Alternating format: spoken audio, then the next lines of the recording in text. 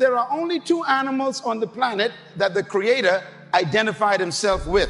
The first one is the eagle. The eagle. And the second animal is the lion.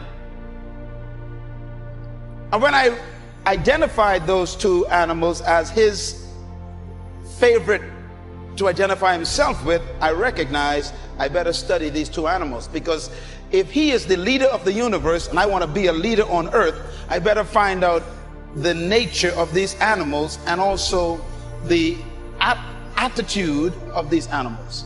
And I discovered that both of them are the kings of their domain. The eagle is the king of the bird kingdom, and the lion is the king of the animal kingdom. But let's talk a little bit about the lion. The lion has what I call the spirit of leadership. And this word spirit here is referring to attitude. Everybody say attitude.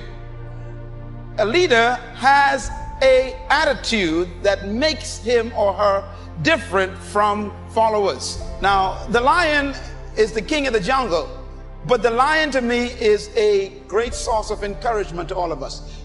I want you to write this down. Remember this as long as you live. Number one, the lion is not the tallest animal in the jungle. Number two, the lion is not the largest animal in the jungle. Number three, the lion is not the heaviest animal in the jungle. Number four, the lion is not the smartest animal or the most intelligent animal in the jungle. And yet, when he shows up, they all run away. Well, here's one of my favorite quotes that I put in my books, and I believe it really brings home the point.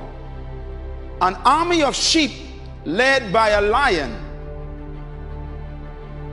will always defeat an army of lions led by a sheep. And the answers to that dilemma is this: because leadership can transform cowards into violent warriors. The right kind of leadership can transform a timid into bold people who are fearless. Leadership is that powerful. Leadership can walk into a camp of depressed people, and in 20 minutes they have turned on into unbelievable, powerful armies, because leadership determines everything. The lion is the king of the jungle because of one word: attitude. Everybody say attitude. Write it down. Attitude. The lion has a different attitude that makes every animal afraid of him. Now, we don't want to lead by fear, but it does take respect for you to become a leader. When I use the word fear in the jungle, we're talking about respect. The elephant respects the lion. The hyenas respect the lion. The giraffes, they respect the lion. What makes these massive animals respect such a small cat? The attitude is the difference.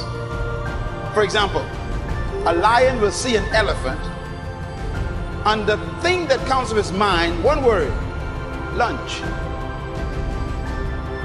I could eat this thing. And he acts the way he thinks. Now, here's another amazing mystery.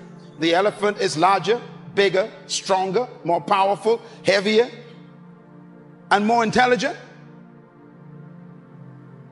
And yet, when the elephant sees the lion, one word comes to mind: eater.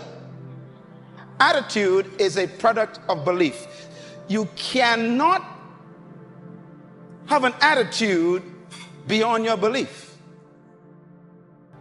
So your attitude comes from your belief system.